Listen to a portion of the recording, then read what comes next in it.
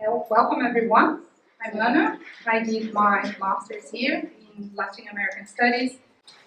Back to the presentation, it was my pleasure to connect my friend filmmaker Victor from London and my friend PhD student in education, Alex, behind me, which resulted after the efforts and dedication of many, many more in this event here today.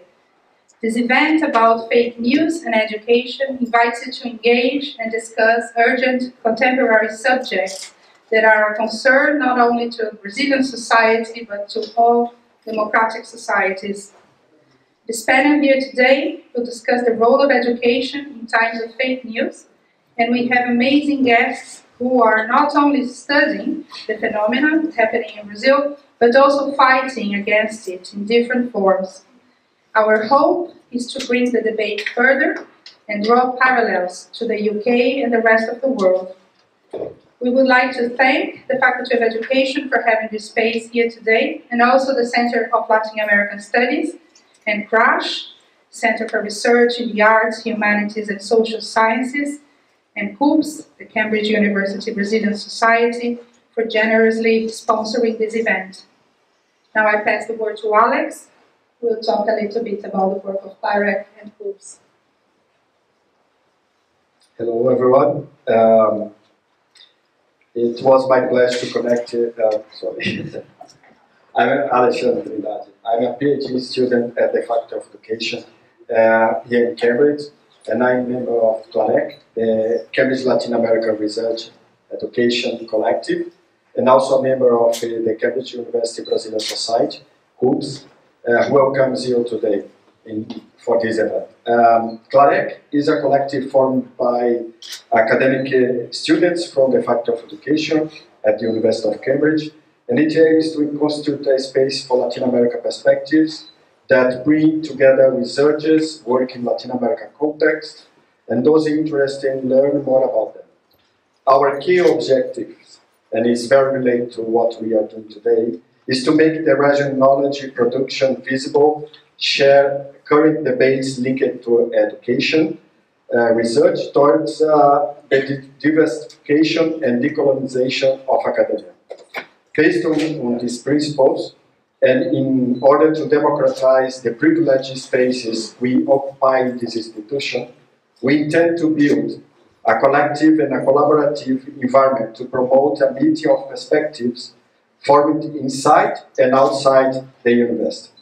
We advocate that the university should be open and committed to traditional perspectives and knowledge that are not developed within its own spaces and voices. We believe that only by valuing and integrating others' knowledge, we will be able to transform the university into a genuine environment from which arise relevant contributions to society, especially as concern social sectors whose knowledge, histories, voices have been marginalized or even erased.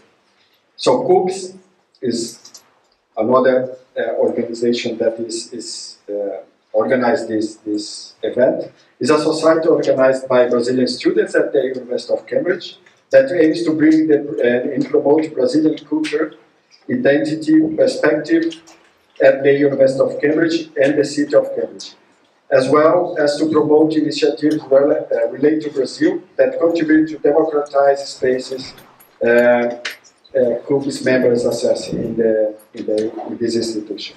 Also, Coup's welcome Brazilian newcomers to Cambridge by providing a space for students to flourish academically, socially, politically, and culturally. On behalf of CLAREC and Coup's, there are some colleagues here from both groups, we thank you a lot for being here with us in person or virtually. So now we are going to start, and we are very grateful for Haira to be here. To start this event, I'm going to give floor to Haira Gandolfi, who will be the moderator of this event today. Thank you very much, Haira. Haira is an assistant professor at the Faculty of Education in the University of Cambridge. Her teaching and research interests are science education, the colonial curriculum, curricula and pedagogy, science and technology studies, and teachers' work and professional development. She was originally a science teacher in secondary and technical schools in São Paulo, state in Brazil. Thank you very much. Thank you, Michelle. Thank you.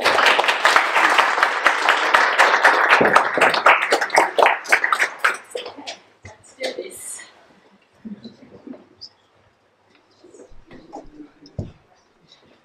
Hi everyone, it's a pleasure to be here today, and before I officially start my part of this, I just wanted to thank Alex and Anna especially for the amazing work you did in putting this event together. It's a pleasure to support your work in the faculty as much as I can, and it's a pleasure to be working and to support the work of institutions like CLAREC and Coup. As a Latin American in this university, as a Latin American living and working abroad, I can only it's very difficult to express the importance of those kinds of institutions for us doing this kind of work that we do abroad. So we are very thankful for all the work you did, not just for this event, because I know the amazing work that everyone at CLAREC and Coup do in relation to empowering Latin American and Brazilian studies and work and initiatives across the faculty and the university. So thank you very much to all the members who are here, some members at the back, so thank you very much for putting this together. And thanks for inviting me to moderate this, this table on behalf of the Faculty of Education, which is kind of feels a lot. So like Alex said, I am originally a science teacher. That's me, my heart. I feel like I am a science teacher in my heart. I worked in Brazil for many years as a teacher, and then I found myself working in this university, found myself coming to this country to talk about education as a Latin American in the UK context. So events like this, like Alex said, are very important for us coming from the Global South, coming from places like Brazil and other places in the Global South, to share our experiences of education with others. So thanks everyone for coming and to listen to the conversations we're going to have today. And as a teacher in my heart, I'm actually extremely happy to be having this conversation about fake news and specifically the role of education in that. As we are going to discuss tonight, and we're going to hear from our amazing group of speakers and my not so amazing moderation towards the end, that there's an important place for education in this discussion. There's a complex place for the education in many different ways. Education has been not just being used as the hope for fighting against fake news, for instance, but it's also something that suffers from fake news.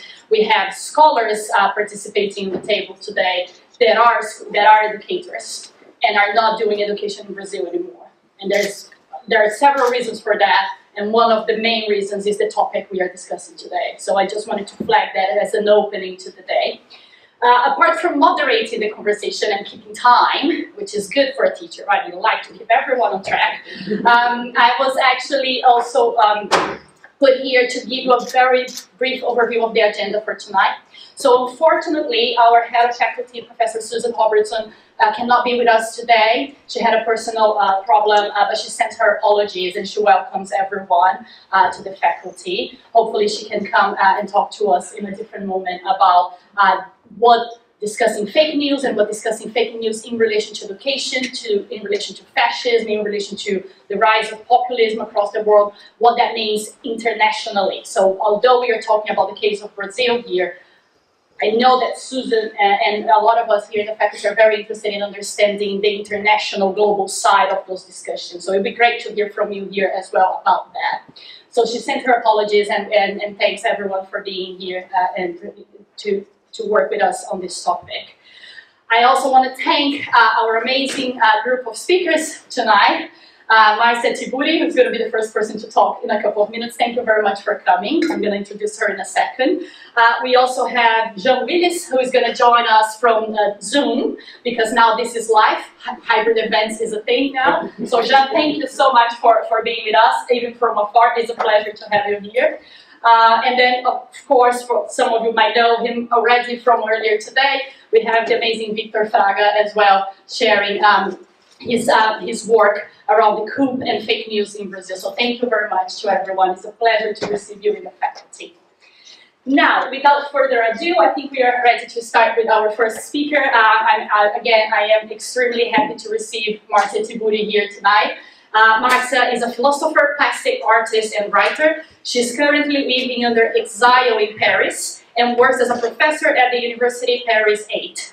She has written extensively about the rise of fascism and fake news in Brazil. She authored the book, The Psychocultural Underpinnings of Everyday Fascism, published in 2021. So some of you possibly saw her talking about the book on that table over there. And she's always happy to talk a bit more about her book because it's an amazing publication. So thank you very much, Marcia, for coming, and the floor is yours. Thank you.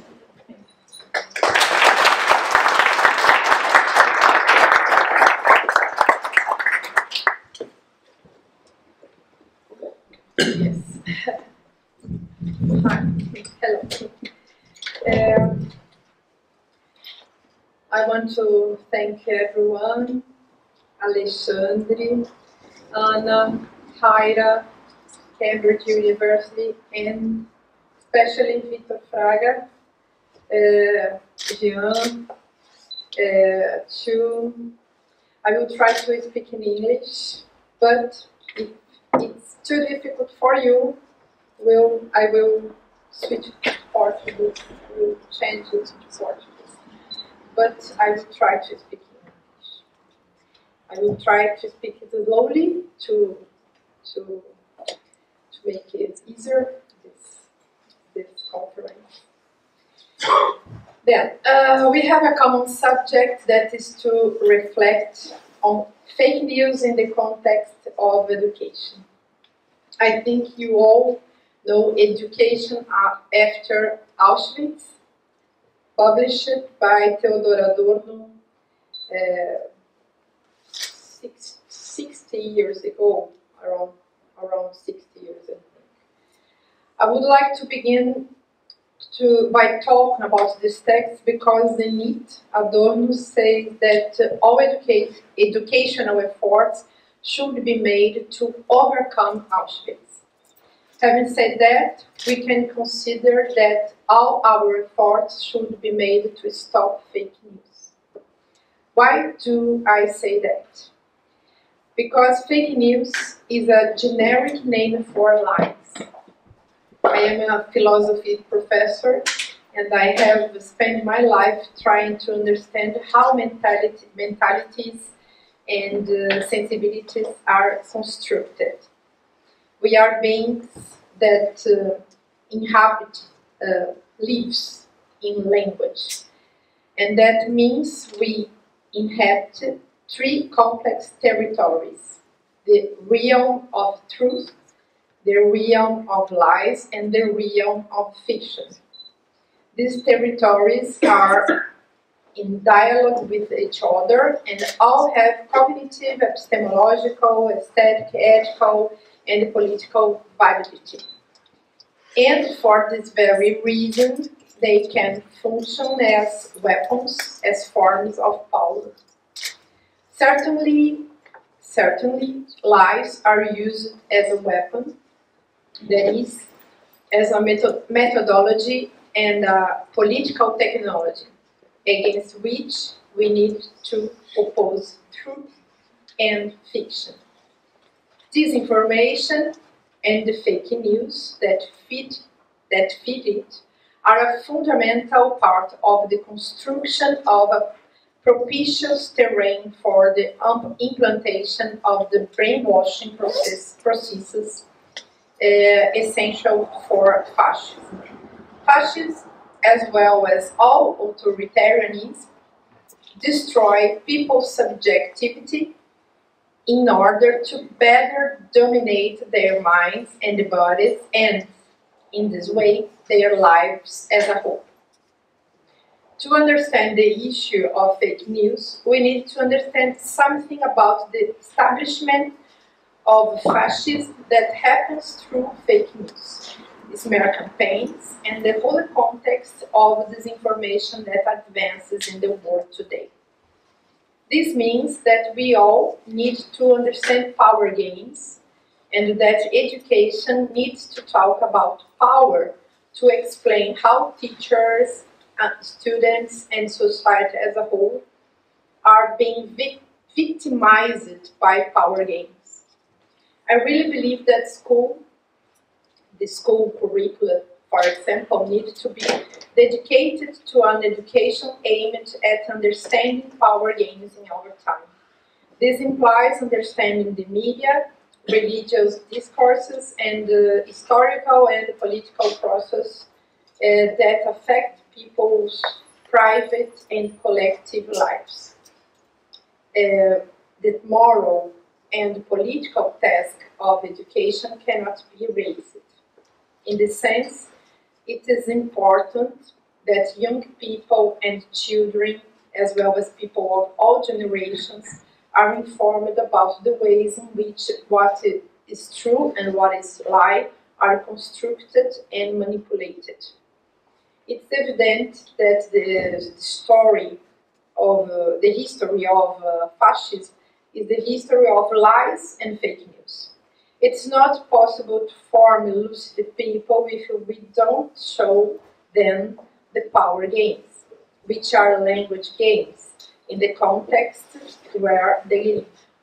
I am in favor of a very interdisciplinary education in which we study story, philosophy, geopolitics, art, mathematics, languages, all of these at the same time, and keeping in mind that children and young people are beings open to the world and that they are capable of making relations between all these subjects.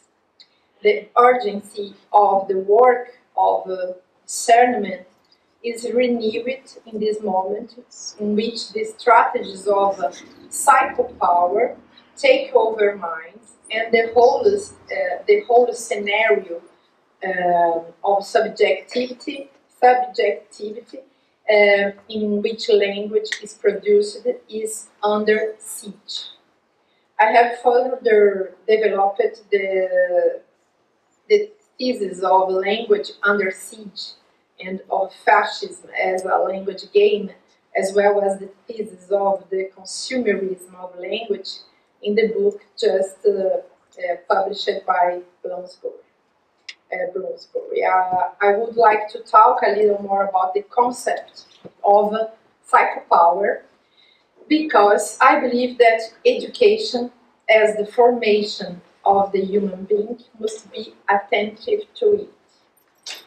We are under a cultural war, and within this war there is a real operational work. It is an operational work, that is to say, an experience that works like in a laboratory. What I understand as a laboratory? The laboratory is the place chosen to implement the experiment. In this case, Brazil was chosen for this experiment, but several other countries have been joining the same process. Part of the experiment in the laboratory is concrete. It implies dismantling the institutions and the system of rights guaranteed in a democracy. Around the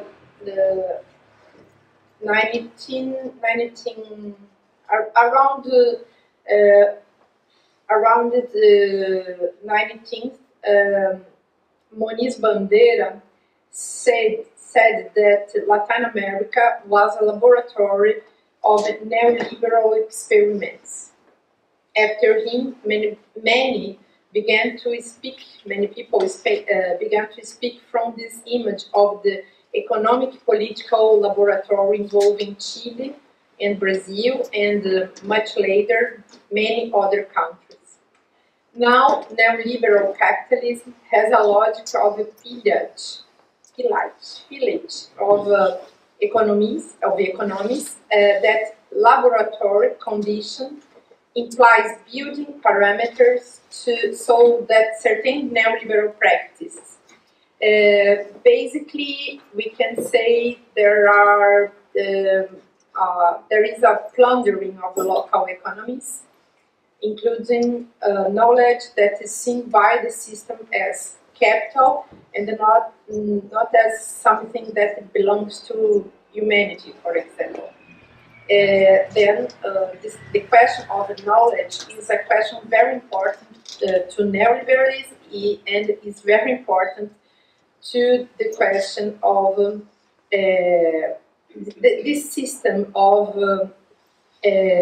disinformation and fake news and the question of fascism. Then there is this question very concrete, but another part of the problem implies just subjectivity. It is absolutely important to guarantee that people believe the lies as if these lies were truths. For this, it is necessary to put an end to stop to questioning. That is, it's necessary to remove critical thinking from circulation, because this thinking does not allow the lies to advance. That is why I return to Adorno to say critical thinking is the great enemy of fascism, and education is absolutely related to this. In analytical terms, what I defined as psychopower is the calculation that power makes about what people think, feel, and desire, about the subjective space that leads them to act, leads people to act according to the needs of the system. I refer to the capitalist system organized on disinformation that seeks to replace critical thinking in the old paradigm of truth. In very simple terms, this means how the government and the articulated powers of capitalism organizes brainwashing in an accountable manner. It is a kind of mental emptying produced by the mechanisms of conceptual leaching, we can say. In very concrete terms, what I have called psychopower are experiments made with language with a view to specific ends in order to winning elections and reaching political power. Then I think education is necessarily could be or should be a kind of fight against this political power that touch and insist over the knowledge, over the subjectivity. To finish, I think I can tell you a little bit about this book that is now being published by Bloomsbury. The book,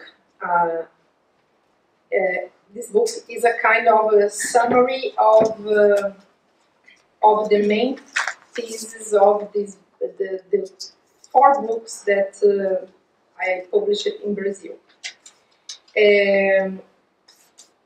But is this summary of this other works, but not only that.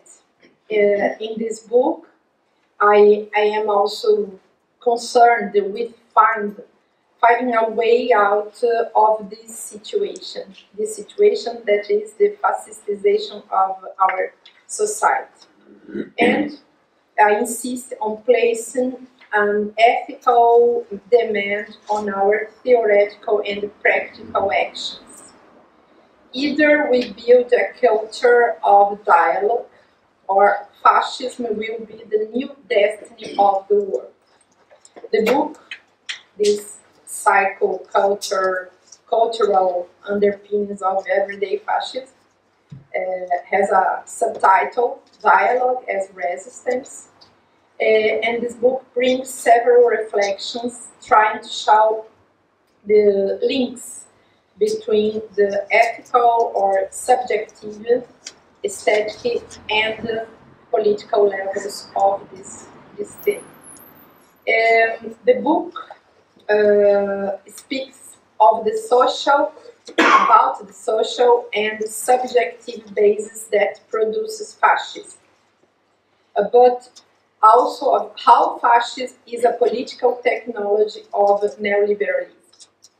What explains the phenomenon of Bolsonaro, himself a kind of, we can say, scarecrow on the plantation in a country chosen to be an eternal colony of imperialism and the colonizing states at the service of capital, like all of Latin America. Bolsonaro has only one function in this government, to be the puppet that calls people's attention every day and is the main operator of the manipulation of the masses. Paulo Guedes, for example, the corrupt economy minister, is the real boss of the operation of destruction of our country, Brazil. My work has been to show how the operation of fascistization works as it is an operation in language. In my book, published in 2015, called How to Talk to a Fascist, I talked about the signs of fascism in the Brazilian culture around, for example, 2013. In that book, whose theses are resumed in this book in English, I said that the hate had been implanted in the form of a language game. I have been working on the relationship between language and politics, and it seems more and more evident to me that what has been called by many political thinkers and analysts in general, the hate speech is a specific language game that can be implemented through the mass media in societies just to manipulate the masses. In this book, I want to show how fascism also advances with characteristics that make it even more popular and strong for the hypnotized masses.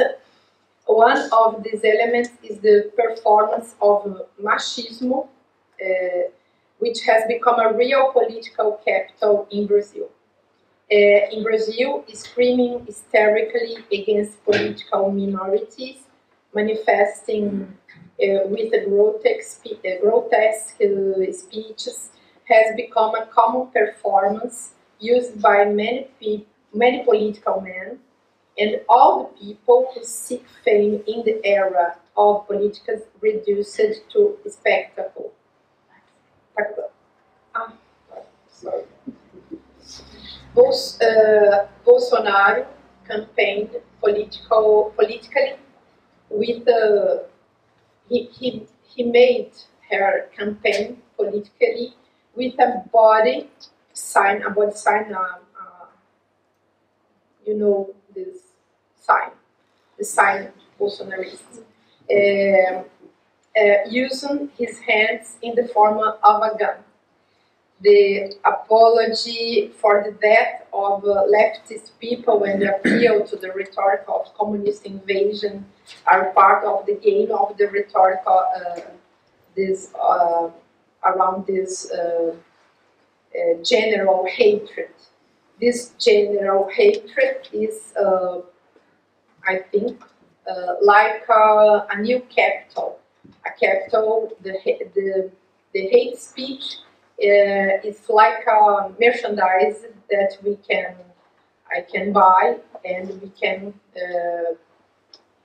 put in circulation as if we are fascist. There is, however, behind the rhetoric of hatred, what I call the rhetoric of, we can say, bewilderment, like this.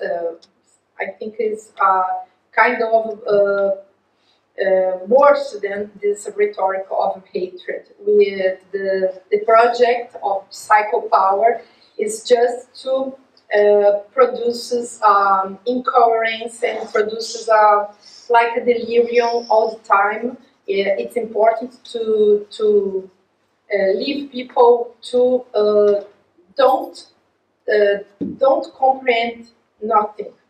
And then I think this is a very interesting part of this end game, this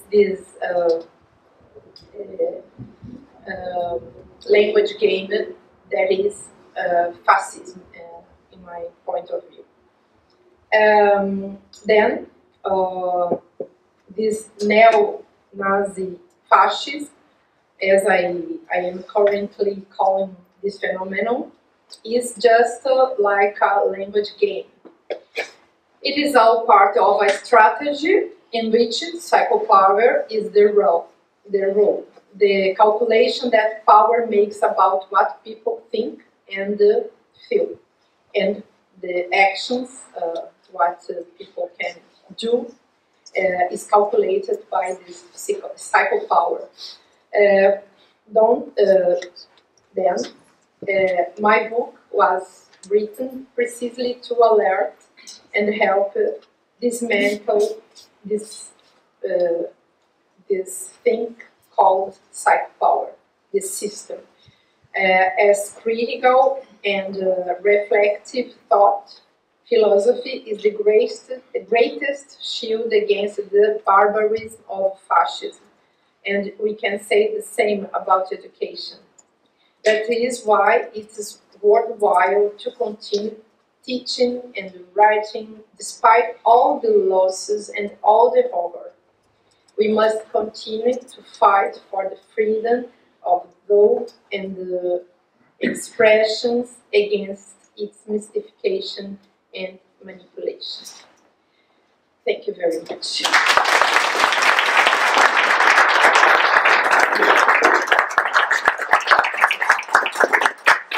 Thank you very much, Marcia. I forgot to say at the beginning that we're going to have a roundtable Q&A at the end. So I want to thank Marcia for her contribution, amazing ideas around psychopower and around the notion of critical thinking that for those of us who are teachers is something that we keep talking about, we keep thinking about, and we keep going back to this discussion about what does that mean and what we can do. So love to hear some of your ideas. We have Paulo Freire's statue outside this room, which brings us back perhaps to that kind of conversation. It would be great to keep discussing that, especially how to talk to a fascist. I think that would be a very interesting conversation for us to pick up as well at the end. So thank you again, Marcia. It's my pleasure now to welcome our second speaker of the night, and that second speaker is actually joining us through the magic of technology all the way from Spain. So Jean Wyllys, thank you very much for joining us. I might ask some support from the tech people in the room. We're putting Jean in the big screen. We might need to get the translation going as well, right? So while we do the magical technological thing, I just want to introduce Jean to everyone here. Jean Wyllys is a scholar in political science at the University of Barcelona, where he researches the spread of fake news and the rise of authoritarian governments. As an award-winning journalist, he also writes about civil rights and liberties. Jean also served 2 consecutive terms as a federal MP, what would be a federal MP here in the UK. So he served 2 consecutive terms as a federal MP in Brazil before going into exile in Spain. So it's a massive pleasure to receive Jean today, and thank you very much, Jean, for contributing to our conversation. The floor is yours.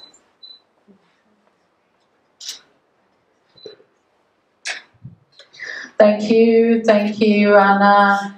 Thank you, Alex. And the University of Cambridge and the Faculty of Education. Especially, I would like to thank Victor Fraga, which was one of the responsible people to bring us here. Thank you to my friend Marcia Tiburi. It's always great to listen to Marcia. It's always difficult to speak after her for me. I'm sorry for my voice. My voice is a little hoarse because I'm just coming out of a flu, and I'm sorry not being there in person as expected. Unfortunately, I had a problem with the renewal of my immigration papers. I am in exile, as you know, and because there was a delay in relation to these documents, I was not able to be there with you face to face. Most particularly because the UK is no longer part of the European Union, which makes it even more difficult to go from the EU to the UK. However, I am very happy to be here with you to give you my contribution. I'm not from education, although I'm a teacher and I have worked as a teacher for a good part of my life. I was a secondary school teacher, but much more as a teacher in tertiary education, and I'm a master's in language and linguistics as well. And I am also doing a PhD in political sciences in the area of disinformation. So the contributions come from my place which I occupy and of the knowledge I have and I bring from these areas. So the first thing, I wanted to think about the idea of fake news, which becomes popular from around 2016, not by chance, no, not by coincidence either, together with another term, post-truth. It seems like the University of Oxford included it as the word of the year, post-truth. And fake news becomes more popular in 2016, and especially with the emergence of Donald Trump, who becomes president of the USA. And from then on, which literally means fake news, becomes more popular and is used more and more in the newspapers, in the TV media, in jargon, in the academia, and even in daily usage. But today, we need to understand that fake news, as we speak, and as we use it as a political phenomenon, does not correspond only to so-called fake news. Fake news is an economy of disinformation, of hatred for financial profit. Fake news presupposes an economic system, an exchange, a symbolic exchange of disinformation towards, it's important to say, that is programmed and geared towards in order to make political and financial gains. So part of the fake news, for example, of this economic system, the commodities exchanged and the meanings exchanged, fake news, conspiracy theories, insults, digital fraud, words or discourses taken out of context or put in different contexts, and also harassment through a spiral of silence. And I'm using here Elizabeth Noyes-Gruber, which is the theory of the spiral of silence. So this is what we would call together as fake news, in the sense that we're debating here, which interests us not only as researchers and academics and intellectuals, but as political activists and also as people interested in defending democracy. How does this economic system is conceived? It's conceived, it comes together when neoliberal capitalism expands to the internet, brings a new technology of communication, which is at the beginning of the 1990s, becomes more popular and commercial. So from then on, neoliberal capitalism makes use of and appropriates this technology not only for their own means for maximizing profit, but also colonizes the internet, which had emerged with a potential, with an enormous democratic potential. We used to say that in the 90s, where I was a computer programmer, where I went to university to learn communication, we believed that the internet was liberating because it would break the means and the model of mass communication. So you had a mass communication where you had one receptor that was broadcasting a message to thousands of receptors who could not answer. And so you had this mass communication means which is emitting these messages to the mass, and the mass is not acting through words, but through silence, which Jean used to call the shadow of the silent majority. So the masses, they would say if they like or didn't like a program, if the audience would be reduced. So internet then appears as a possibility, a new possibility for communication, changing this communication, making it a circular model where the emitter is also the receptor. So the internet, like earlier technologies, produces a great and enormous impact in the old technologies. So whenever the new technology arrives, it redefines previous technology when it doesn't absorb it. So, for example, the world went through the radio era. So when television comes, television incorporates radio, bringing something which it has, the image, something new. Really, the image in movement was already in the cinema as an earlier technology, but the videotape is incorporated in the technology and swallows up the radio. And the same thing happens with the internet. Internet produces a great and enormous impact throughout all the other mass technologies, and at the same time it converges, and all these medias and all these means come into the internet.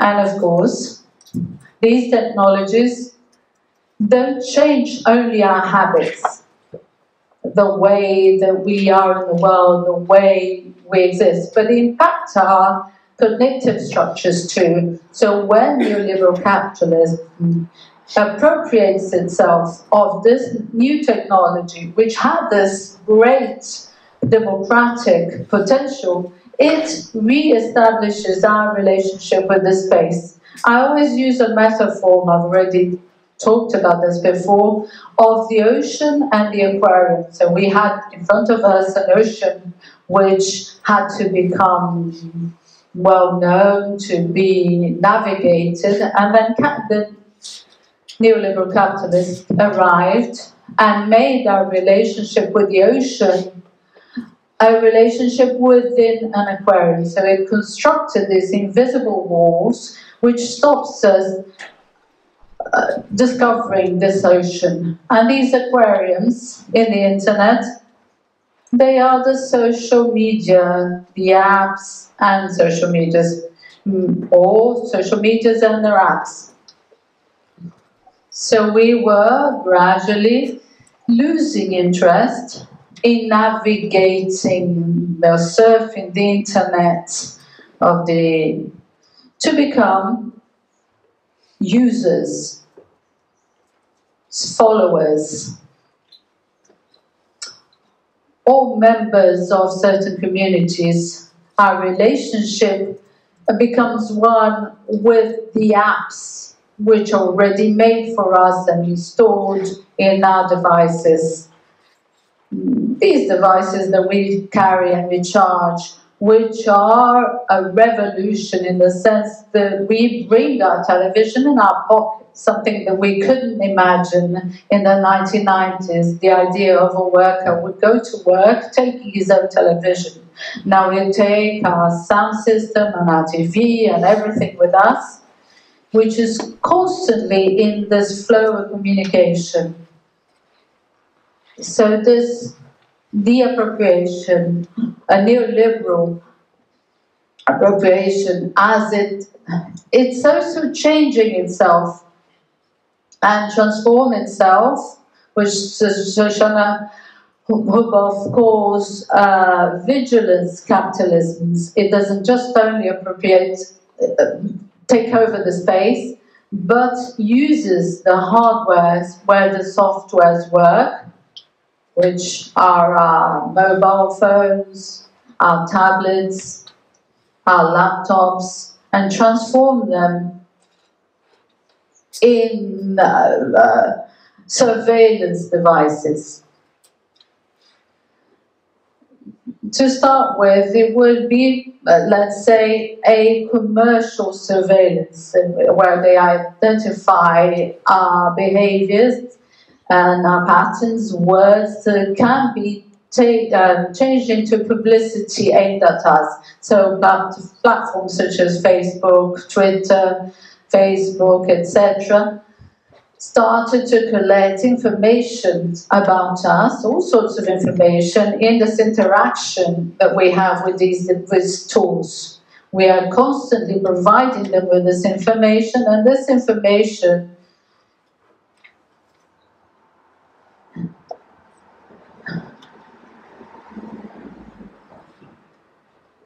these platforms, this information is used to provide us with services and products which are made to our own image, and which are within demands that we didn't even know we had, or at least didn't even imagine. And then you have this idea of having this diffuse idea that you're being surveyed by Facebook, and then suddenly you went to see something, and then this marketing appears and says, hang on a second, I thought about this, and this is here. Because these platforms and devices and apps work through artificial intelligence, which interprets and make a calculation, an algorithm, and so they know how we're going to act and what we're going to want in the next minute. So this transformation from capitalism into a surveillance of neoliberal capitalism and the appropriation of this technology will lead and will demand us to become more and more under the control of these technologies. The more we use social media, the more this flow, we are bombarded and encouraged to consume.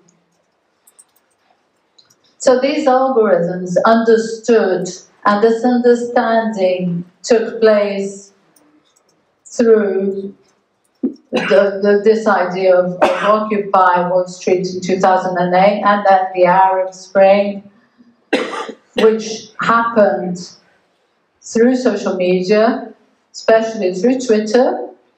these algorithms start to understand that these interactions increase and the permanence of people in social media increases when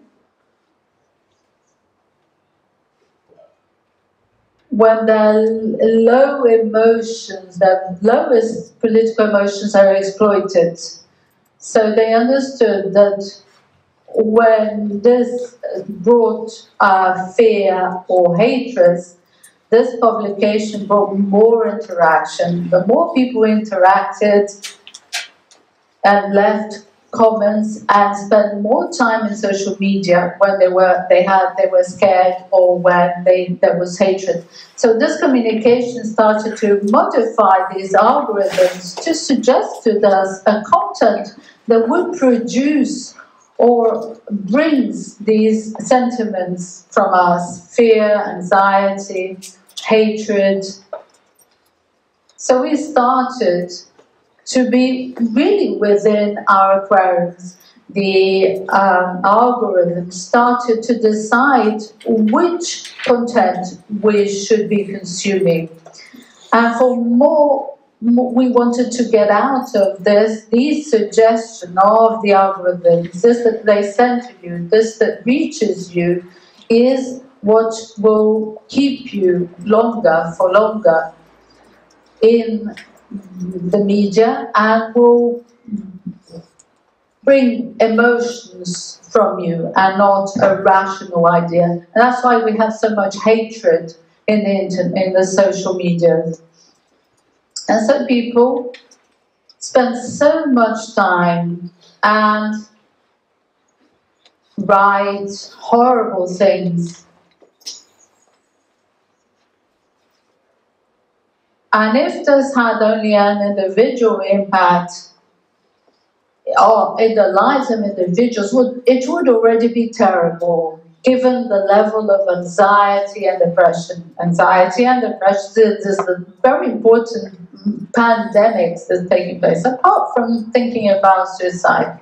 If we only had this impact, it would already be disastrous. It would be enough for platforms which colonize the internet, change their algorithms. But this is not enough. The exploitation of these low political emotions started to impact on democracy itself and the electoral results, and produces effects in countries where they lived in relative harmony. And these emotions produced by hatred and the exploitation, the electoral exploitation of these instruments, results, we know, in massacres, genocide, shootings, and of course, in the rise of the worst of the human aspect of the human beings. So the idea of the far right starts to rise exactly at this moment.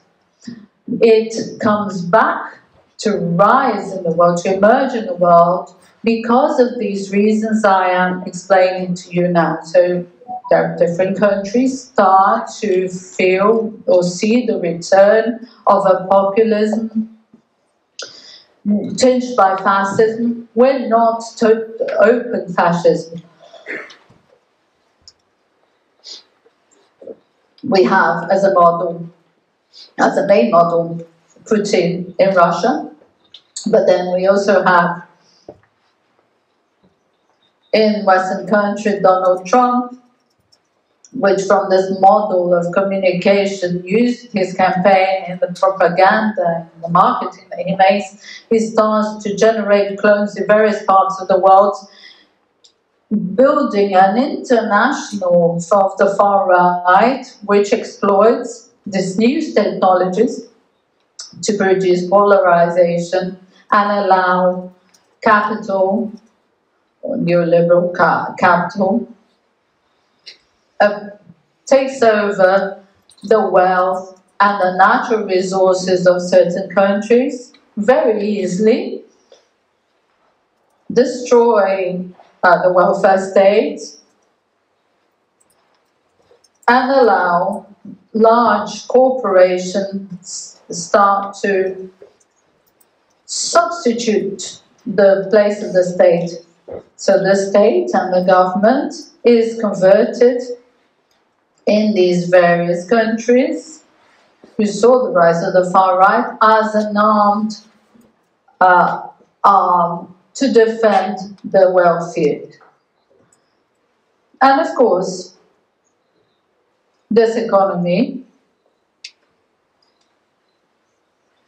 the system of disinformation and hatred for political and or financial gains, this economy has a history. So it's important for us to understand that the historical phenomena can be explored in their genealogy, in a Foucauldian sense. So, we can bring Adorno to understand neo-fascism or neo-Nazi fascism or the populist governments, because they bring us this idea of a cycle of authoritarian systems of the 1930s that led to the World War. So, we need to look at this genealogy, which is a little of what I do in my work, where I'm looking into the genealogy, the use of lies in politics, and forces us to understand that we need to do not only this genealogy, but also the archaeology of certain lies which are taken as truth from a long time ago. So one of the big lies which is taken as truth for a long time, which served to neo-colonial projects and invasion of countries, the maintenance of dictatorships, is the phantasm, the ghost of communism, the fact that there is communism threatening the world, and that this communism makes us to bring the armed forces of capitalism against this communism. This is a lie that led to the rise of fascism and Nazism, Frankism, Salazarism in Portugal, Spain, Italy, Germany. In all these cycles of the 1930s, the ghost of communism was used, the idea that the world is threatened by communism. And we see that this lie is repeated once more. It was repeated in Brazil. Bolsonaro used in Brazil. Duterte used. Trump used it. Orban used it. Erdogan uses it. All these people, and Putin, who is president of Russia, where there really was a real communism during the Soviet Union, but Putin is not a real communism. And China, which proclaims itself communism, practices one of the most uncivilized types of capitalism. So it's important to look at the archaeologists to remove what's on top of these lies, to understand what is the origin of this fear and this manipulation. And to conclude this first part of my talk, is that this phenomenon, which has to do with the world, it will take place in each country in relation with its specificities. So before we talk about the specificities of Brazil, it's important to talk, considering we're here in an education faculty, that this new technology of information and communication, that is internet and its hardwares, the apps, and social medias, they produced an enormous negative impact in educational systems, in that many students are no longer happy in the classroom, or they question their teachers about knowledge which is consensual, the idea of the world being round or spheric, the shape of an egg, and that is turning around itself and is going around the sun. So this scientific consensus started to be contested by students that were watching YouTubers that used to say that the world is flat. So they were contesting their teachers with a lie, with a conspiracy theory. So we can see how these technologies are already impacting negatively the educational systems.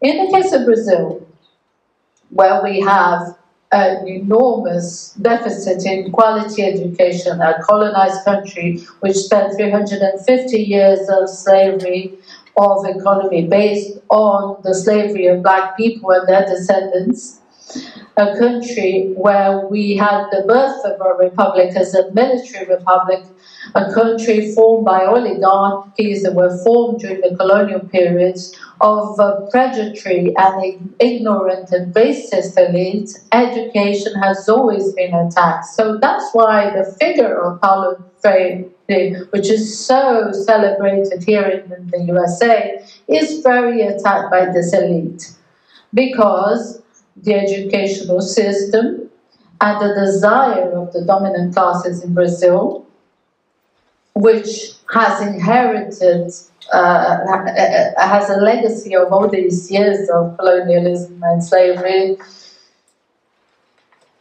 shows us that education is a privilege and that poor people should resign themselves to learn at most how to sign their names and to read, so that they don't become emancipated as citizens and accept slavery under another name. Because for what we can see is a return in neoliberalism of slavery under a different name, the name of entrepreneurship, of free enterprise, of freedom or liberty.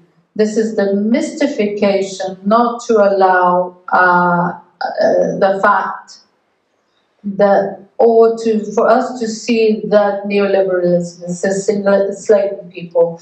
So Brazil, who had problems with education, with low quality of education, people leaving education early, where teachers are paid very badly, and the payment of the salary of teachers doesn't allow that person to barely eat, let alone buying books, going to see culture, etc.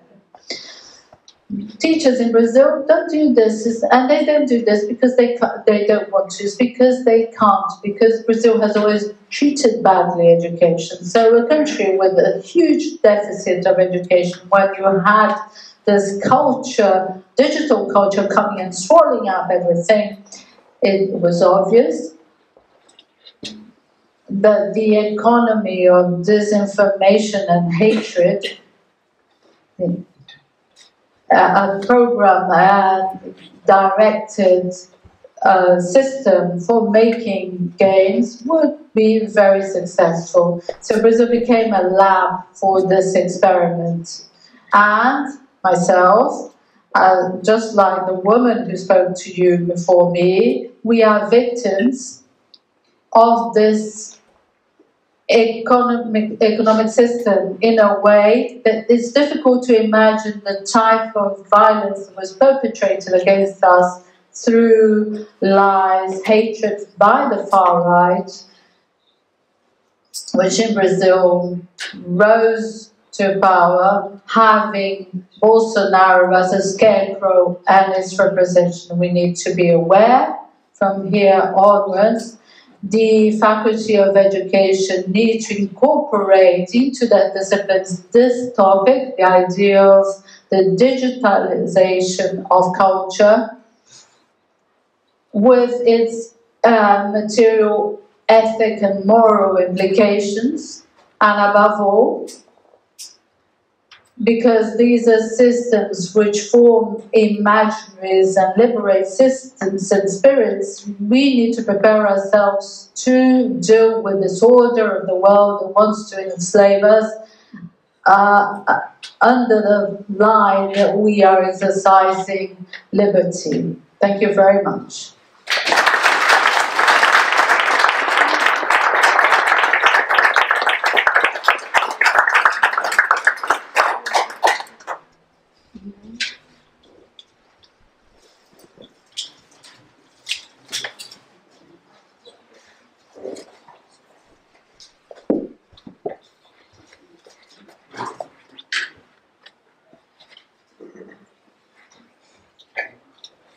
Is this working? Let me try. Just checking that the team on Zoom can hear me okay. Just to check if this is back. Just, yeah, John, I think you're saying hi or yes. It means that you can hear me okay. That's great. So thank you very much, John, for your amazing presentation. It brought me so many follow-up questions that I'm going to perhaps put to the table. But one thing that I feel that is extremely important for us academics in social sciences, in humanities, and education specifically, but also in the hard sciences, if we want working in fields of natural sciences, technology, is to think about what is our role in this kind of situation. What is the role of technologies? What is the role of us working with technologies, with science, with people, with societies, with culture in these discussions that Jean put for us? And I can already say that I'm going to bring a question to the table in relation to what does it mean to be an academic in this scenario, no matter which area you work, no matter if you work more closely to society or if you work more closely to a lab that is self-contained. What does that mean for us working in knowledge production, in knowledge development, working in knowledge teaching, to work in a scenario where, like Jean mentioned, we have a policing kind of system around our professions of people who speak to other people and produce knowledge for several different reasons. So I'm going to bring that back in a couple of minutes when we come back to the table in the discussions. I just wanted to put that forward for you to keep thinking. And in the notion, in this idea of producing knowledge and producing information, I want to welcome our third speaker of the night, Victor Fraga, who is going to talk to us a little bit about the work he has been doing as a filmmaker around this topic and in this idea of communicating what is happening in Brazil, what is happening more globally, and engaging with the pitfalls that might come from putting yourself out there and talking about this area, this work on fascism, this work around fake news in a scenario of an actually authoritarian government. So thank you very much, Victor. So just to give you a sense of who Victor is, because he's a very prolific filmmaker. So Victor is an Anglo-Brazilian journalist and filmmaker. He's the founder and director of the DMovies, the portal for thought-provoking cinema, and he co-directed the documentary The Coup Factory about the role of media manipulation and fake news in the collapse of Brazilian democracy and the rise of neo-fascism. So thank you very much again, Victor, for contributing to our event tonight, and it's a pleasure to have you here, and the floor is yours. Thank you very much, Haira. Well, I feel really, really humbled and also a little bit daunted after talking after two huge titans. And I'm a journalist. A journalist knows very little. We investigate something over there, then we go somewhere else. But I do think we play a pivotal role all the same. I strongly believe cinema is not merely entertainment. Cinema is a very powerful hegemonic tool. Cinema is not a tranquilizer where you sit back and absorb it. And you may do as well, but you're being manipulated, and manipulation mandates that the person that's being manipulated is not aware of the manipulation. So I believe in cinema that hits you like a ton of bricks. Cinema that makes you think.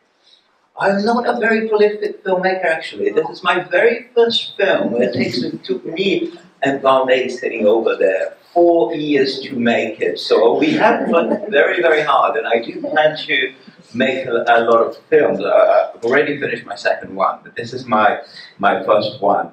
But what I wanted to say, this film is an educational tool. It's not a piece of entertainment. It's a film that should teach some lessons so that we don't perpetuate the errors of the past. Some of you were here earlier and they watched the film in its entirety. I'm going to show a short extract from the film, 4 to 5 minutes, and then I'm going to say a couple of words about it. So, roll the tape. Thank you very much. Let's do the tech magic again.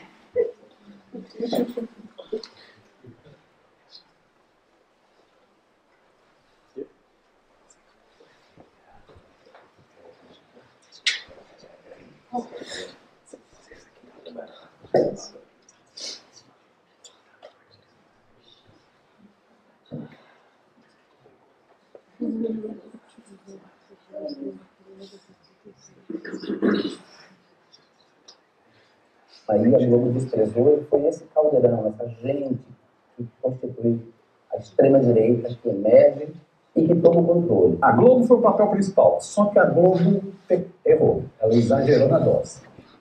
Porque ela foi estimulando isso, e essa demonização da política, essa satanização de tudo que é coisa pública, é perigoso, porque isso também se volta contra o jornalismo. E se volta contra determinadas coisas que a Globo faz, que a Globo... Você pegar a cobertura jornalística, é uma cobertura totalmente partidarizada, politizada. A Globo é um partido político na cobertura jornalística. A mídia brasileira é useira e viseira e mentira. A mídia brasileira criou o clima, só para pegar mais recente, para não ir na origem, mais recente. No golpe de 64, a mídia brasileira criou um medo do comunismo. Instalar o comunismo no Brasil. Quando João Goulart não tinha nada de comunista. Não era progressista. A mídia brasileira estimulou as marchas com Deus, pela família, pela propriedade. É a mesma coisa que agora.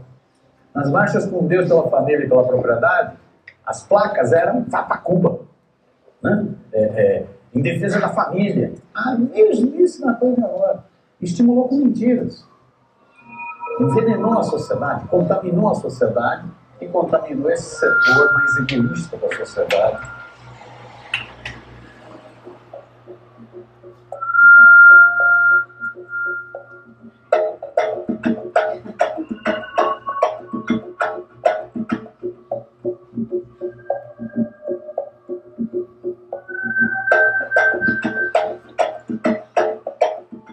Com todos os noticiários antipetistas hoje no Brasil, o antipetismo é como o antissemitismo. O ódio ao PT é tão imenso que quando eu me filiei ao PT, as pessoas ficaram com medo, as pessoas minhas amigas, e as pessoas diziam: Márcia, você não deve fazer uma coisa dessas, você vai ser vítima de mais ódio, que sendo antifascista, sendo mulher, e agora petista, sofre muito.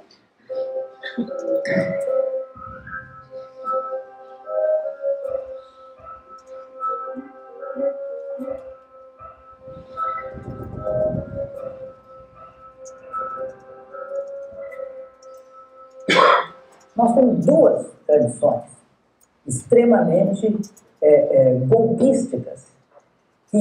A escravidão acha que a questão social tem que ser resolvida com violência e repressão. E a ditadura acreditava que para o país se desenvolver e crescer, não tinha de ter democracia. Esse processo é um processo que eu diria mãe e pai de todos os golpes.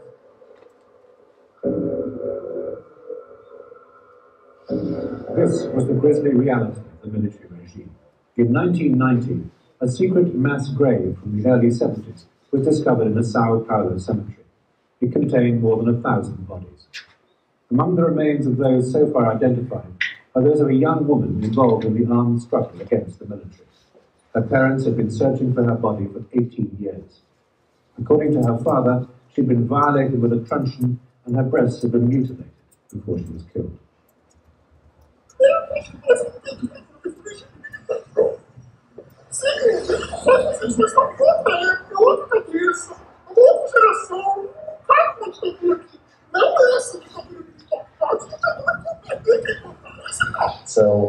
you look at Brazil's democracy now, although a lot of people think that Brazilian democracy has always existed because anyone under the age of 35 doesn't remember the dictatorship, or really anyone under the age of 45, because they were too young to sort of live through its last stages, which is half the population or more than half the population.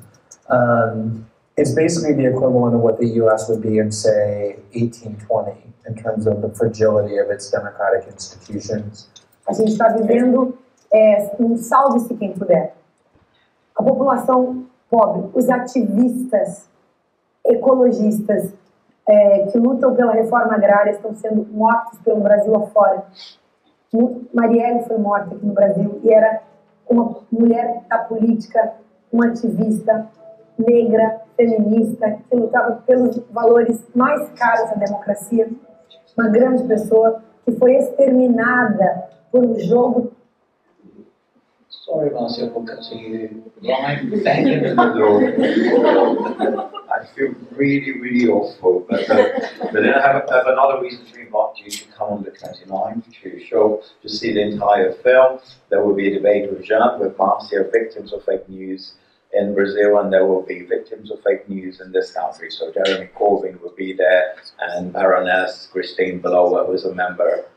She's in the House of Lords. She's an anti-fascist campaigner in the House of Lords. And the BFI is a very prestigious, very conservative organization, so we had to fight a lot to get that screening in there. So why did I want to show you these little extracts? I wanted to talk about a few different things. First of all, the fear of communistization, which has been creeping throughout the history of Brazil. In the 60s, we had a coup to save us from communistization, and it's all back now. I mean, we had the Workers' Party in power for 13 years, and they're saying they're coming, they're going to turn Brazil into a communist country. The Workers' Party is but a center-left party, has even embraced some implemented some very neoliberal strategies which raised a lot of hairs. And I think it's not very different in here. I'm going to read to you. This is from the 17th of June 2020 in the UK. The government has ordered schools in England not to use resources from organizations which have expressed a desire to end capitalism. The Department for Education guidance issued on Tuesday for school leaders and teachers involved in setting the relationship, sex and health curriculum characterized anti-capitalism as an extreme political stance, and it equated it with opposition to freedom of speech, anti-Semitism, and the endorsement of illegal activity. So, I think the writing is on the wall. What we're seeing in Brazil is not exclusive. There are many parallels on both sides of the Atlantic. People say there has been no dictatorship in Brazil. That woman clearly said that after we saw a video about the bones. Bolsonaro once joked about the bones. People were searching for the bones of people killed by the dictatorship, and he said, "We're not dogs. What are you doing seeking bones?" So that's the level of perversion you get. And a lot of people believe there was no dictatorship. A lot of people are too young to remember that there was a dictatorship. And a lot of people don't believe fascism would really destroy democracy, yeah? More than often, more than once, many times. I've heard people say, "Oh no, he's not going to do that. Bolsonaro is not that bad." So people really underestimate the power of the fascist forces. Yes, and this is really through a perversion, a misunderstanding of education. First of all, the understanding that communism or anything that's anti-capitalistic, that's critical of the establishment, is toxic. We've seen the near-criminalization of the Antifa movements, which is a huge perversion. I mean, we want a war against fascists, but now anti-fascists are being criminalized. So the point I want to make as a journalist, and I'm don't like I to speak for too long because I allow my film. It's not just my film, it's a film by Varney as well. Who's sitting over there. Oops, no, he's vanished. No. Oh no, oh no. Both of us worked very hard on it. So I really hope you can come on Sunday. If you're in London, the film will eventually be available for streaming. That's my little contribution as a journalist.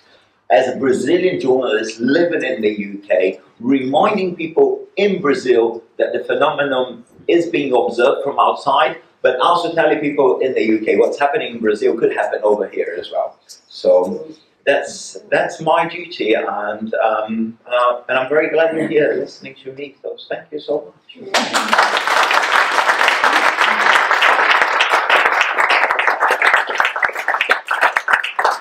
Thank you very much, Victor.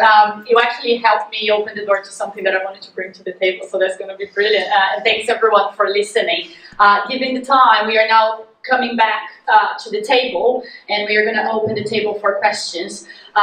So we are going to have some questions coming via Zoom, via the people joining us online, and we are of course open to questions from people here. And before, so because I am the moderator, I get this amazing experience of perhaps asking my initial question just to get things started. So while you think about the questions you want to ask, I'm just going to put a question that I want to ask both John on Zoom, but also you, Marcia, and you, Victor, in relation to your subjectivity, yourself in this. And Marcia and John, you talked a little bit about your exile as a scholar, as an educator from Brazil to abroad in the movie, in the documentary.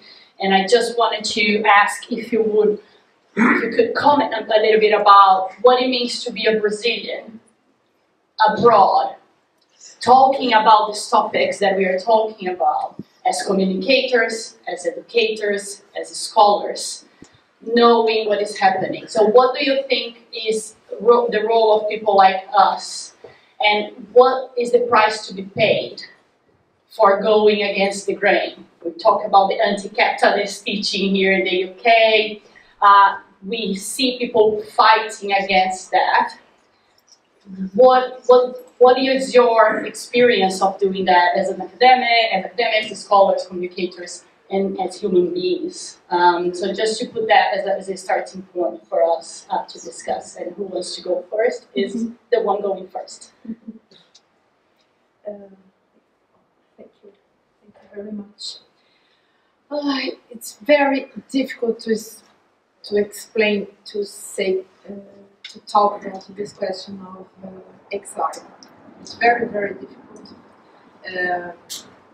I love to speak about education and fake news, and I think to speak about myself is very hard. But I'm writing about that. All the time I write. Me and Jean we wrote a book about our experience as exiled people, and I think writing is easier to elaborate this experience that is very, very hard, because he and me myself, I leave Brazil in 2018, and after we have the pandemic moment, very hard to all the people, but after I lost my father, and I didn't see my family since this year, that year of our tragedy, Brazilian tragedy, with this government fascist that was chosen by people, by population, by the paradox of democracy. That is a question important to us understand. And I'd like to say one thing. I live one day by day. Today we are here. Yeah. And we have you, and we have this moment, this event, and we have Cambridge, and we have one each other, and it's very nice and life. And very important. Yeah. And that's great. And I think just to complement, no worry about that. Just to complement, I think it goes back to. You all mentioned to a certain extent the idea of Paulo Freire and how Paulo Freire is an important scholar to this conversation that we are having. And I think one thing that reminds me, and he lived through the same kind of experience himself, and his notion of pedagogy of hope, his notion of hope and solidarity is really, I think, something that we as scholars and as people working in this field need to embrace. And I hope these spaces like the ones we are trying to create really bring us together. And I think there is something that you put together about hatred and about dialogue, which is something that comes, Paulo Freire was really putting forward in his work. Like, how can we come together in this scenario? And how can we empower each other in this kind of work? Because I think we need each other more than ever, right? And I think there is another thing very important, that is people that are not Brazilian. It's very difficult to us understand the Syria situation, the Ukraine, the Russia situation, the African situation, if we don't understand the culture of a country, of any country. And then I feel that it's very difficult to the other people in France, in Spain, in all the Europe, but sometimes now I think with the rise of fascism in the world, it's possible to produce this comprehension, collective comprehension. And I hope that we can have more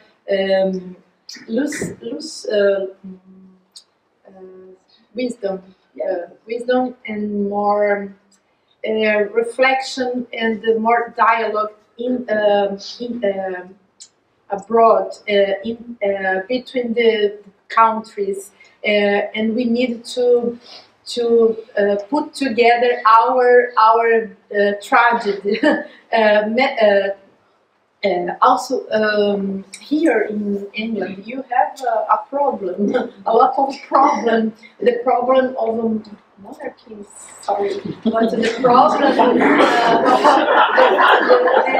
Boris Johnson and the rise of the restraint right and all the countries in the world. And then I think we need to fight for international kind of how can I say that cidadania, citizenship, international citizenship, a cosmopolitan citizenship. Because we need to fight together. That is very, very important to overcome this situation here and in all the world. Thank you. Victor, do you want to share a little bit of how do you position yourself in this, also in terms of making the movie, right? Yeah. Well, my situation is slightly different. Differently to Marcia and to Jean, I moved to this country donkey years ago, long time ago, and I came here by choice, and I love this country. I love this country pieces, which doesn't mean I love the monarchy. It doesn't. I'm a Republican. I've been I consider myself British. I have British nationality. I think nationality is a very inclusive concept. I think you can be British and Brazilian and Spanish all at once.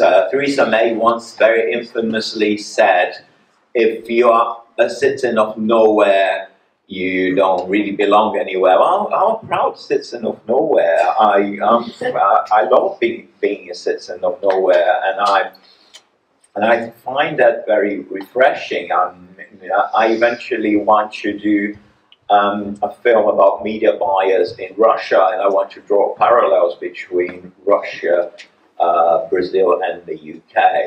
And so, the way I see it, my role as a journalist is to continue. I want to continue to investigate the topic of fake news and media bias.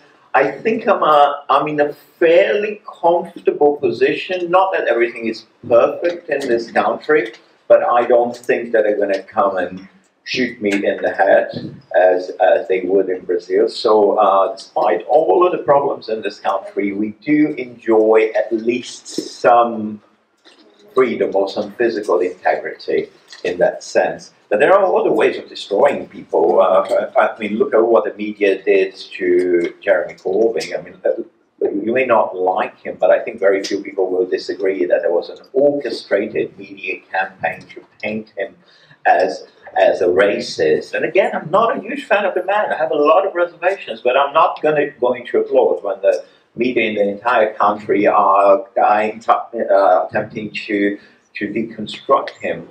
So my role as an individual, as a journalist, and as an internationalist is to demonstrate that these phenomena are very similar everywhere. And I do want to go to Russia. I do want to investigate things in Russia in a little more depth. Thank you. We just need to speak close to the mic so the Zoom people can also bring us. John, I don't know, John, if you want to come in and share some of that as well. Otherwise, we can collect some questions from the public.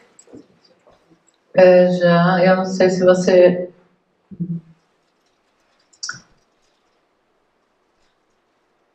It's difficult to reflect about exile right now. Exile is a theme in itself, it needed its own conference. But Marcia Tiburi and myself have dedicated ourselves to the stars from our experience, our individual experiences. We have reflected about this condition of exile, of being outside our land, but at the same time being present in the virtual space because of these technologies. And what does that mean in our lives, including in terms of our biological clock? How is it to act in two different time zones? I would say I'm not Spanish. I don't have Spanish citizenship.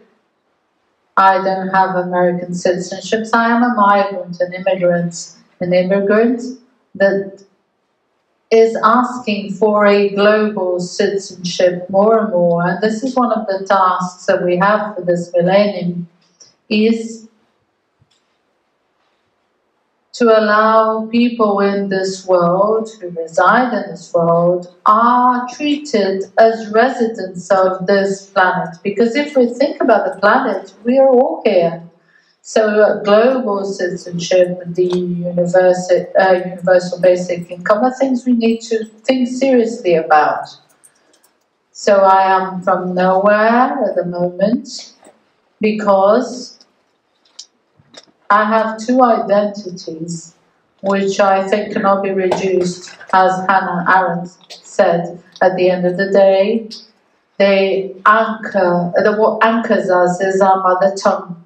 And this mother tongue, this language I speak and I love, and in which I express myself, it was an imposed language. It was a language that was imposed in my country by another, by a colonizing country. So Portuguese is a legacy of the colonization of Portugal. So this mother tongue, which is the last place where I belong, was given to us through colonization.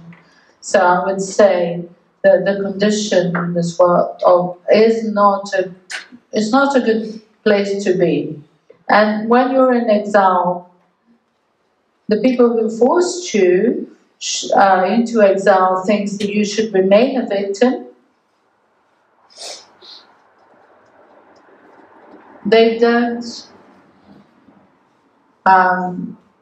accept that you leave the place of the victim.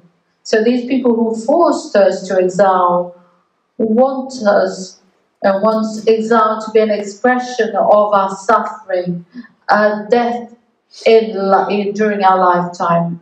And even when we reinvent ourselves in exile, when we are able to reinvent ourselves as people and recover our place from where our voices, from where we speak, when we show our happiness, this is an affront, is seen as an affront. So to show our happiness when we're in exile is an affront, and so they tell us that we are being a tourist in Europe, without thinking about all the difficulties that we have, both in terms of existential difficulties and material and emotional difficulties. And they accuse us precisely because of this, so that we go back to that place, so that we can become and carry on being a victim and deny us the ability of surviving.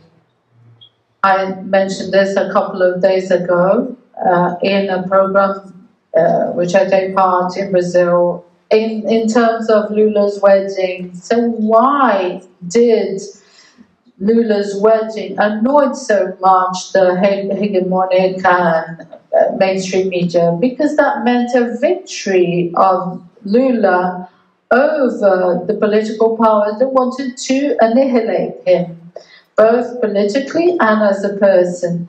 And Lula survived cancer, he survived prison, he comes back invigorated, stronger, became a catalyzing force of hope and love in Brazil, and he marries again.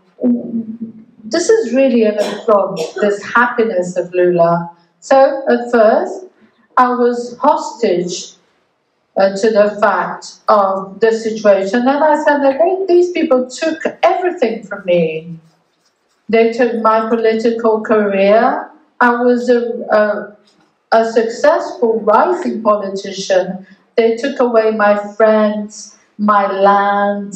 They took over every single space where I was living through permanent fears with bodyguards everywhere.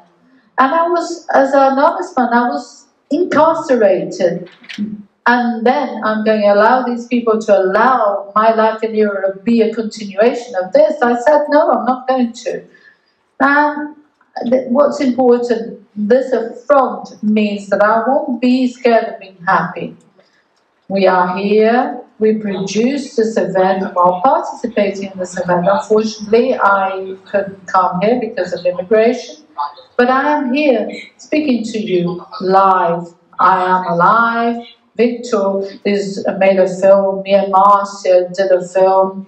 We have another visual work, we have more work to do, and this is the answer we have to give to these people. Because happiness is a hot weapon. Thank you very much, John. That is extremely inspiring. I can attest to you here in the room, at least, that everyone is nodding to what you were saying, and I think it goes so nicely with what really comes for me, especially as someone who was educated through Paulo Freire, this notion of hope and love, and how to fight and how to emancipate ourselves in this global citizenship. We are doing that, we are going through that with love and hope. And I think that is an important message. Victor wanted to share an extra comment here, so I'm just going to pass that to him.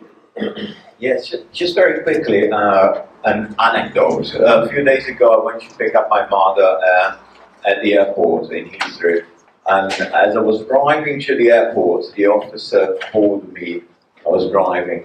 My mother doesn't speak any English, and he asked, "Who are you?" I said, "I'm Maria Socorro's son. What are you doing here?" I said, "Well, I live here. Are you settled here?" And I mean, I do sound vaguely British. I think anyone can tell that I've been here for a while. I'm obviously not British. So I turned around and I said, "Well, I'm British. I'm as British as the Queen." And he carried on with a very perfidious, not perfidious tone, but just inquisitive. "So what do you do?" "I'm a journalist." And finally he gave up. His tone was obviously very demeaning. He really wanted to make me feel as an alien who was harboring my even aliener mother. And that happens all the time in immigration. So sorry, we're talking about immigration. I just had to share this little anecdote with yourselves.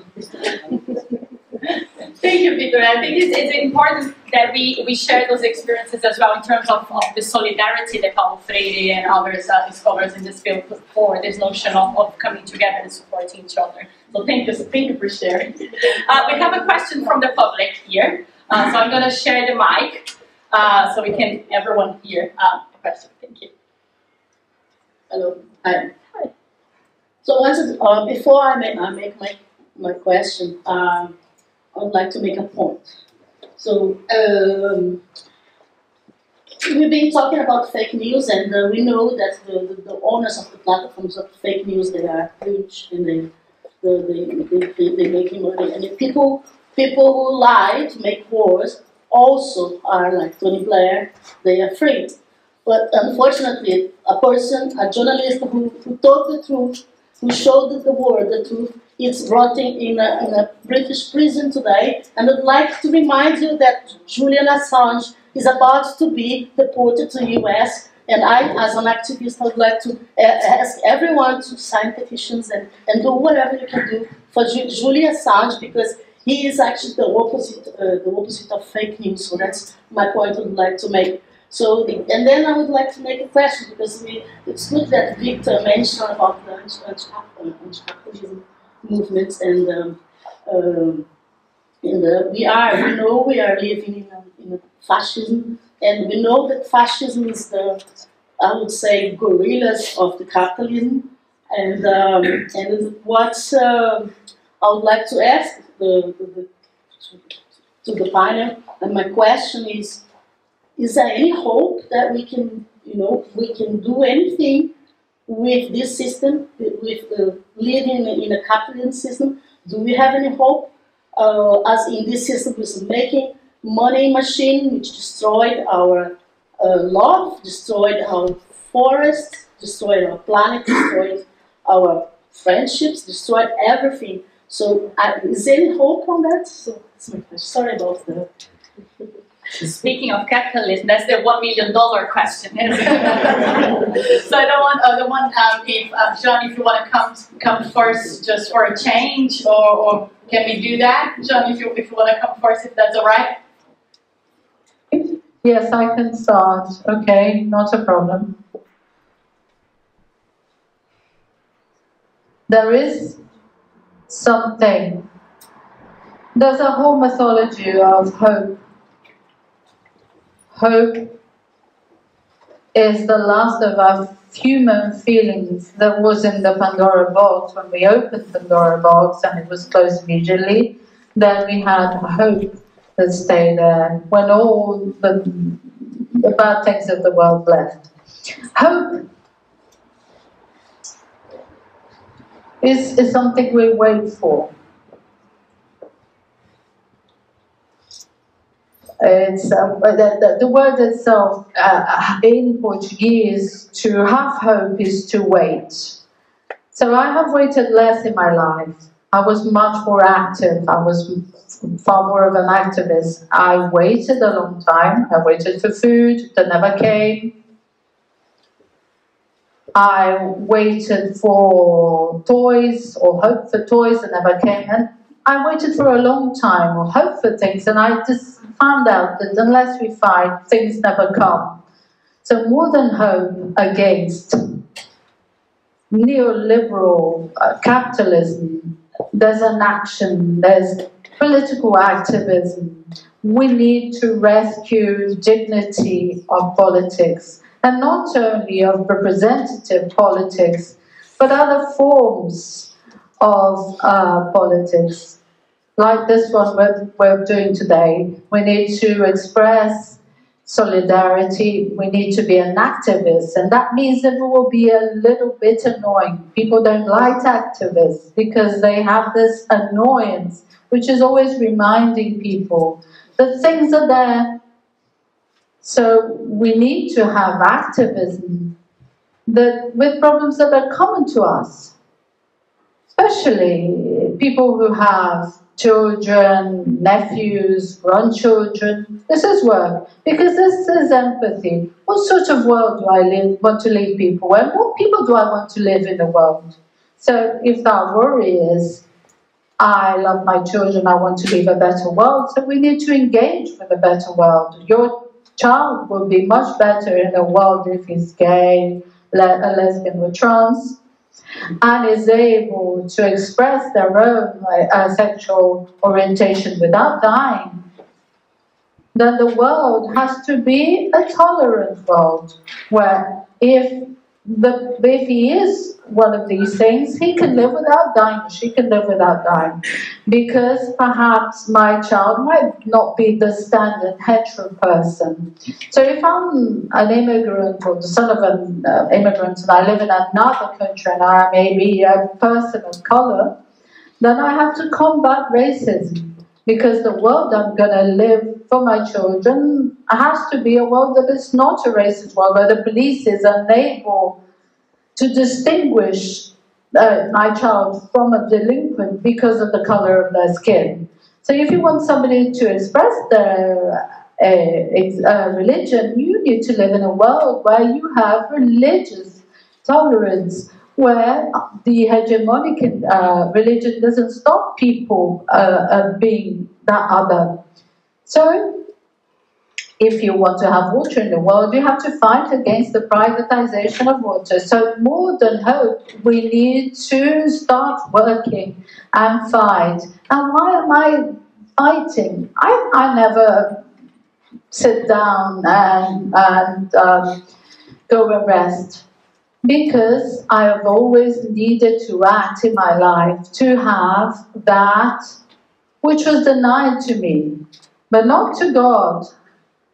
It was denied to me by a few people who appropriate of the wealth, of the public good as a private good, and they think that they can treat me as nothing, where I have to live of silence, of the remainders of what's left over, to live in a cupboard. And that's why I've always been an activist. And in this world that we're fighting against the far right, we need to be activists more than ever. And education has a very essential role, both the formal and informal systems.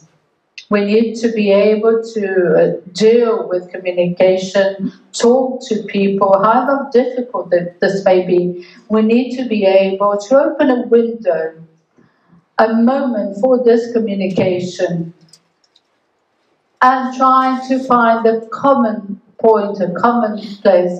So I dismantled the whole discourse of a Taxit who was against the Barcelona mayoress, Colau, but he's bombarded with information every day by the media, who are always attacking her because she wants to make water public. And then the private companies, all those companies who want to privatize, they fund campaigns against her. So the taxes that's listening to this every day, he has this idea that she was a bad man. And then he asked me, first he told me what his opinion was, and I decided how I'm going to approach this without losing this person. And then when he asked me if I was Brazilian, he started talking about football, and I said, let me say something. I don't like football. And I started to explain to him why I didn't like football,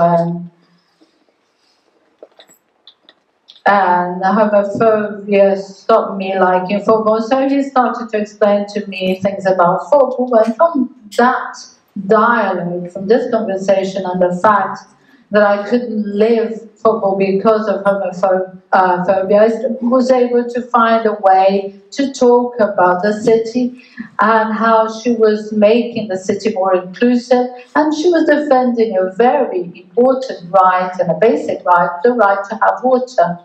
And at the end of the day, I dismantled the whole of his discourse.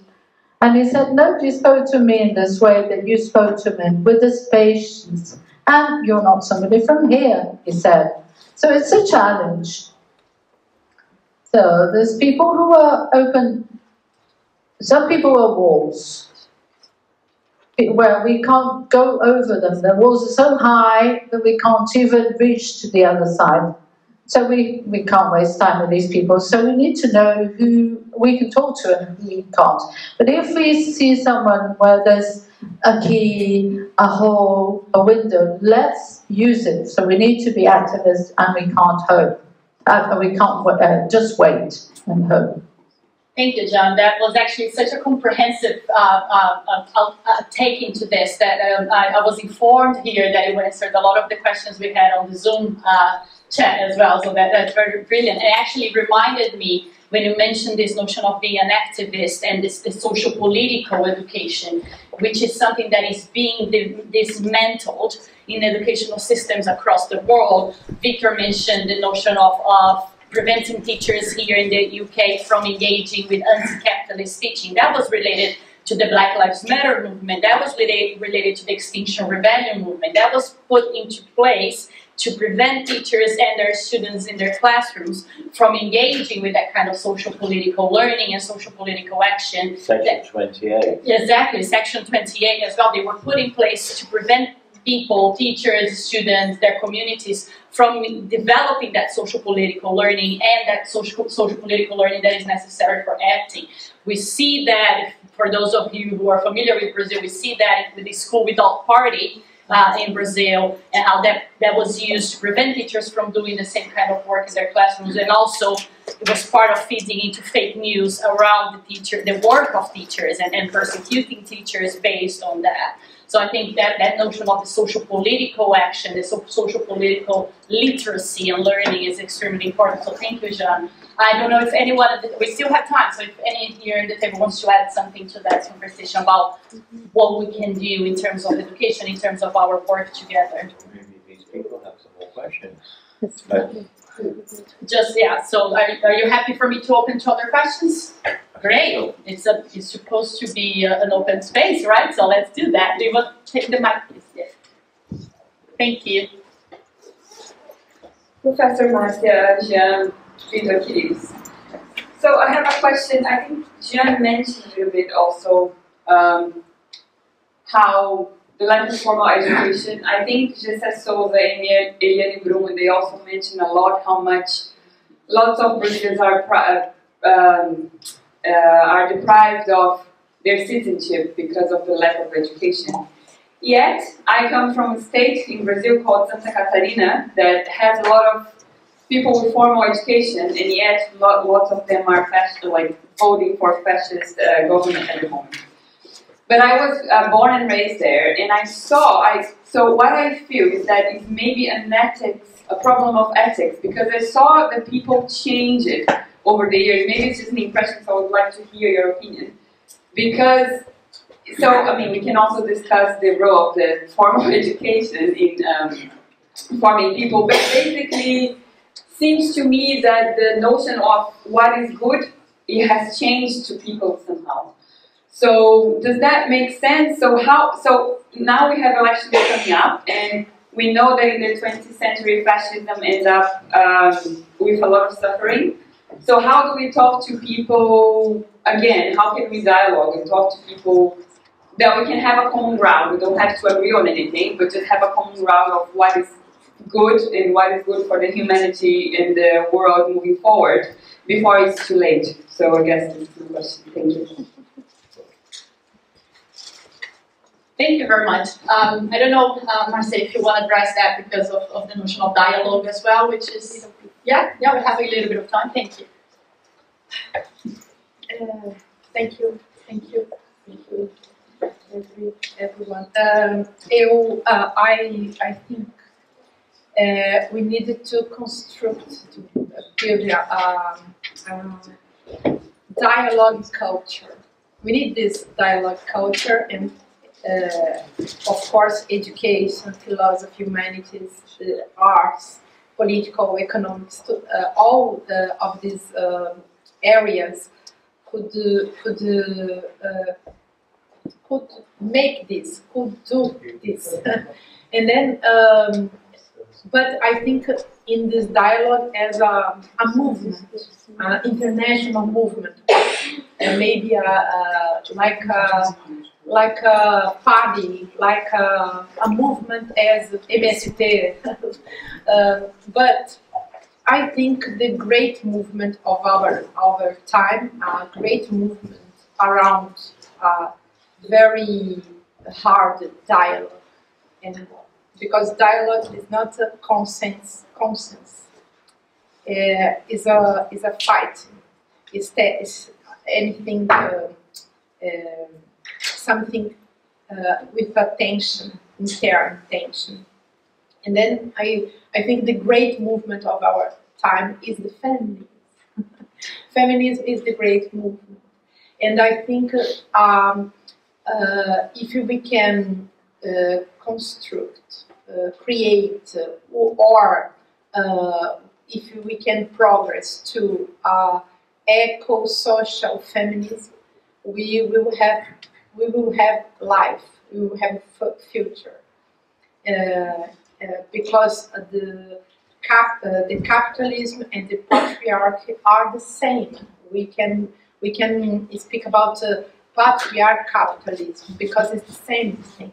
And then I think we need to combat to fight against this monster, the system that is a system of destruction of the world, and male, women, children, nature, all of sensibility, care, all of this universe that is of the feminine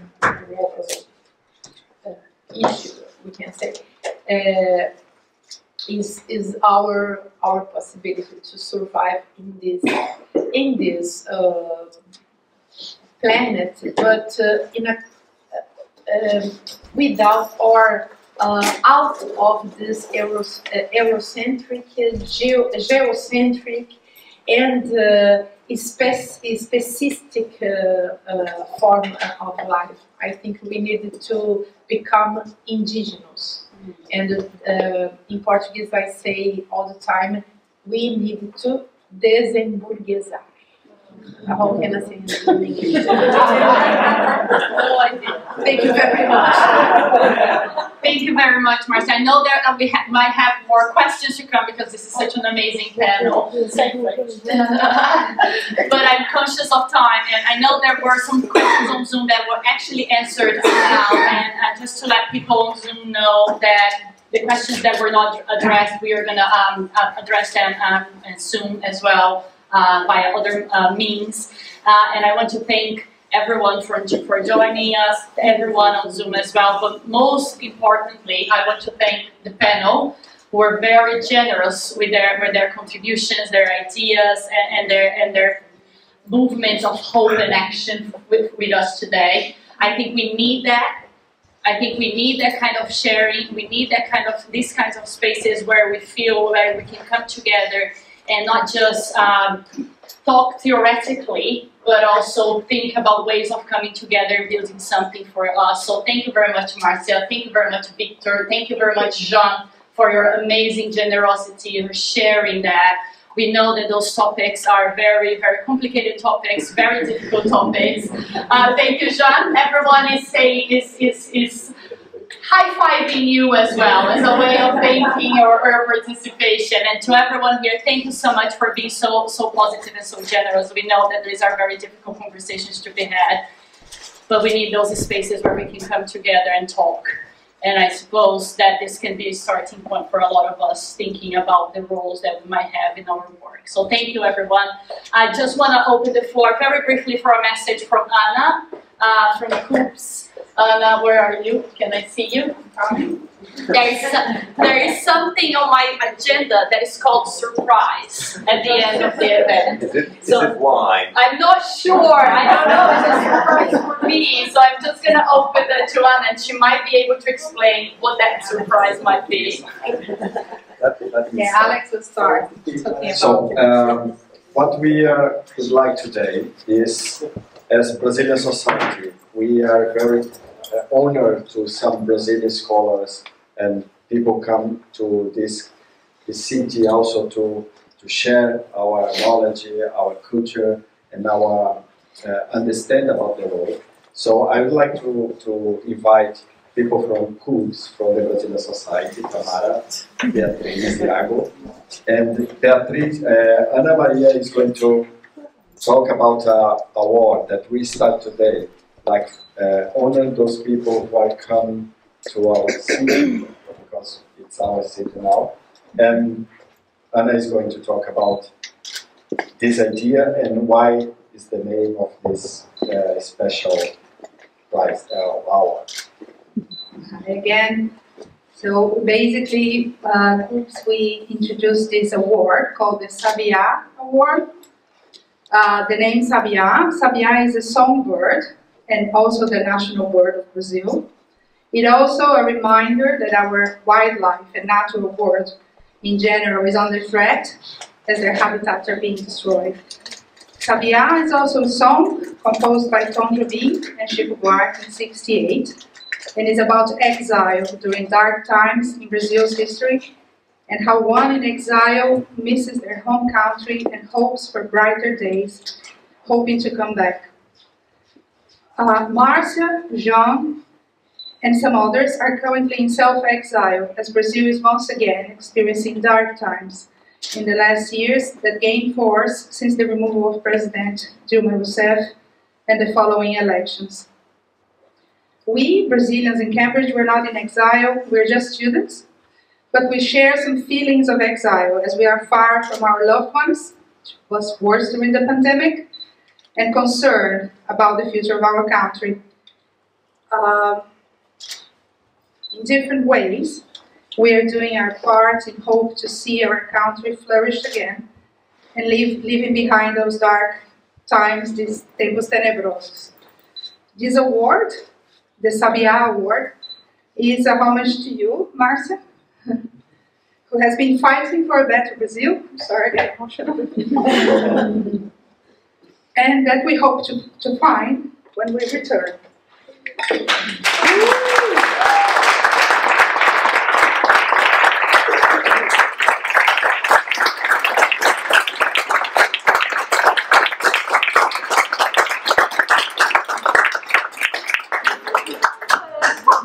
It's a surprise! Que lindo! Olha que bonito! Obrigada! Obrigada você, Anne. Obrigada mesmo. Nossa. Obrigada. Thank you everyone once again for coming. Thank you Marcia, thank you Victor and John, thank you wherever you are, and thanks to the tech team who stayed behind. I'm sure there's some kind of celebration happening somewhere, so you're of course more than welcome to come. And thank you again, have a good night, stay safe. Thanks everyone.